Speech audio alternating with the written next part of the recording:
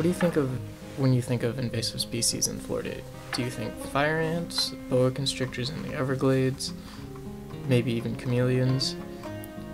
The nine-banded armadillo was for sure not on my radar of invasive species, but lo and behold, they are considered an invasive species.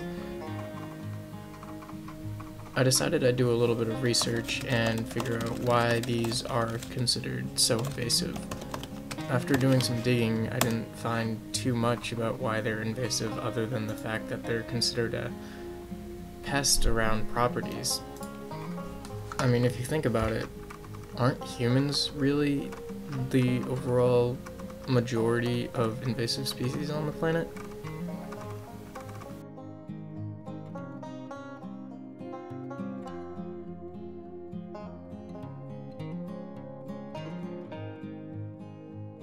When I set out to find the nine-banded armadillo at Weeden Island Preserve in St. Petersburg, I didn't know exactly what I was going to find. Some of the times that I come here, I see nothing. No tortoises, no armadillos, but other times they're in the field right behind the camera. It just is really hard to gauge sometimes. It's really a shot in the dark.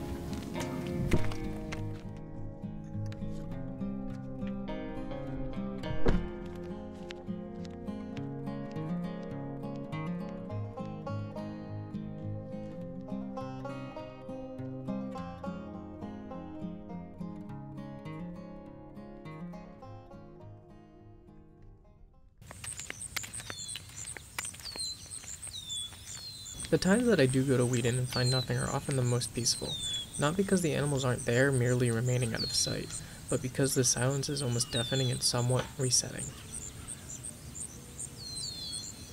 Part of the reason I chose to look into the nine-banded armadillo was because I wanted to figure out why they were considered so invasive.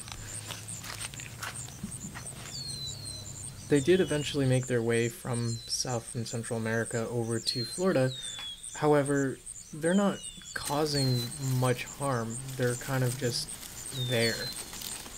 I've been observing these creatures for about a week, and I noticed that they don't really care for humans. I could get within a few feet of them before they even notice me.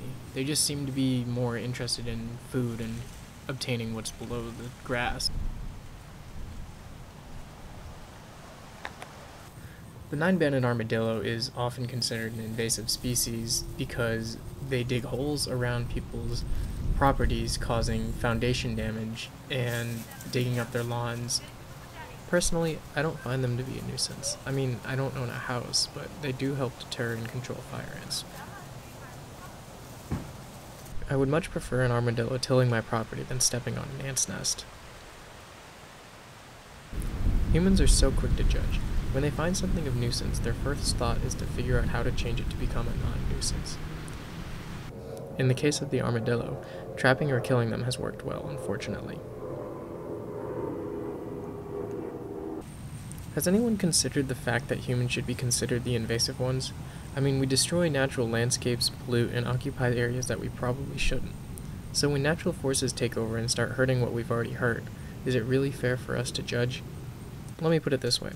When a human destroys another person's property, they aren't considered an invasive species and are certainly not murdered, usually. In my research to answer the question why armadillos are considered so invasive, I didn't find too much. Then I was considering, aren't humans more invasive than the armadillos? I mean, we build roads, we build houses, large infrastructures, all while destroying the natural environment.